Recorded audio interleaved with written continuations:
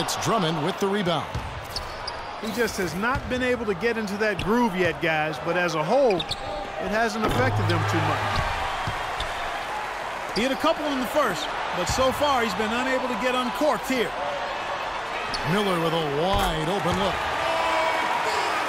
That ball's nice speed that time from George. Boy, such outstanding patience and decision-making for them offensively. Yeah, absolutely. Their ball movement has been outstanding. They are piling up the assists. And Bryant wide open. He shoots. Kobe can't get that one to fall. Miller right side. For three. Irving kicks to Miller. Jacks up a three. And again, Toronto with the triple. And they're getting their points now almost exclusively from the three-point line. That's 4 of the last 5. You got to run those guys off the line. I agree, and the defense is practically giving them those shots, though. And again, Toronto running the court in transition. Well, I'll tell you what, they're turning this game into a drag race, sprinting out for easy, fast break baskets. Going on a nice run here, and defensively, you got to force them to operate in the half court. This won't get it done. So, timeout called here, the first for Toronto. Well, he's got to be disappointed with his team's play over the course of this run, and thus the timeout. You got to talk things over, try to get back into the game. Something has to change for them as they haven't looked good at all during this run, so the timeout is appropriate here. And it's a completely new group for Toronto. Unable to get the ball in bounds. They get called for the 5-second violation. Clock keeps going. 3 minutes into the second half now. And the foul on Derrick Rose. That is his first foul of the game.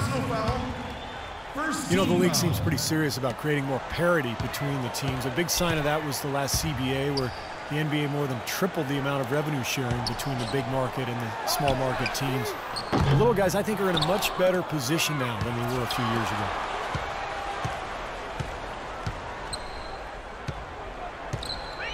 Miller outside. And it's Toronto with the rebound. To halt the run. And it's Toronto with the rebound. Chambers got his 6th rebound on the night. A three. Shots good by Miller. Miller's got 12 points here in the second half. This looks like a pregame shoot-around with all the threes they're allowing. Yeah, I don't know, Clark. I think there might be even more defense in warm-ups. I mean, this is kind of embarrassing. A shot by Thompson, and no one's around. And again, Toronto no up.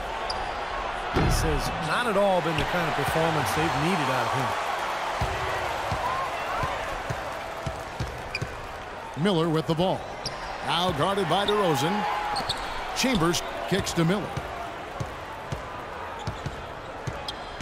Puts up the baby hook. And another basket for Toronto. They're straying away from the three-point game here in the second half. And that's fine as long as they're on the lead and they're getting good shots. They've decided not to take nearly as many three-pointers in this half. And you can feel the momentum swinging. They needed that shot badly. Steve, I sense some frustration here. It seems like they're getting a little frustrated. It's understandable because they've given up this big run. And as hot as he's been this quarter, the game plan should be simple. Get him the ball and get out of the way. And again, Toronto running the court in transition.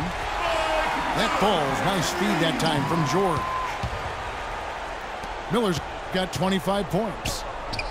The shot by Thompson, and no one's around. From beyond the arc, and then some. Guys, you just don't realize, maybe Steve does, but you can't imagine how difficult it is to hit a shot that deep. Man, that was as sweet as honey. Clark, I think it's the 3 quarters of play all in the books, and this one